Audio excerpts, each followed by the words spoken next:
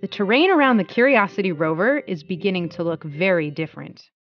The rover has driven over 16 miles since landing in Gale Crater in 2012. This view is from 1,500 feet above our landing site. We're climbing the side of Mount Sharp, a very tall mountain in the center of the crater.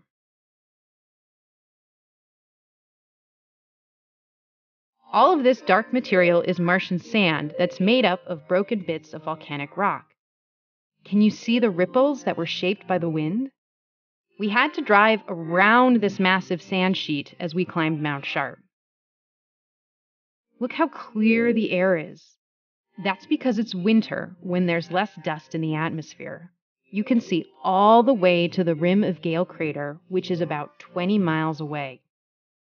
We spent the last several years investigating clay-rich rocks that formed in lakes. But now we're entering a region where rocks are filled with salty minerals called sulfates. These minerals form in drier conditions, so we think this area might show us how the ancient Martian climate was changing. We're starting to see lots of very cool, knobbly textured rocks like these. We think these veins and nodules were created by groundwater. Here we recently drilled our 30-second sample of the mission.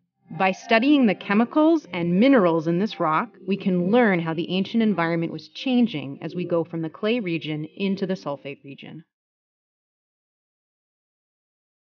And these hills are different from anything we've seen on the lower mountain. They're rounded, unlike the ridges and mesas we've seen before. Now let's look ahead to where we're going. We'll soon be entering a narrow valley that should make for some amazing images. On the left is Rafael Navarro Mountain, named after one of the mission's scientists who passed away in January of 2021.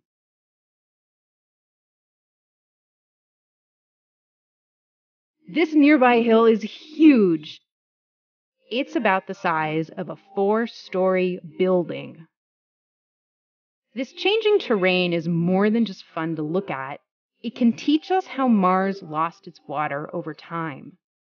How long did conditions that were favorable to life last? We're looking forward to finding out.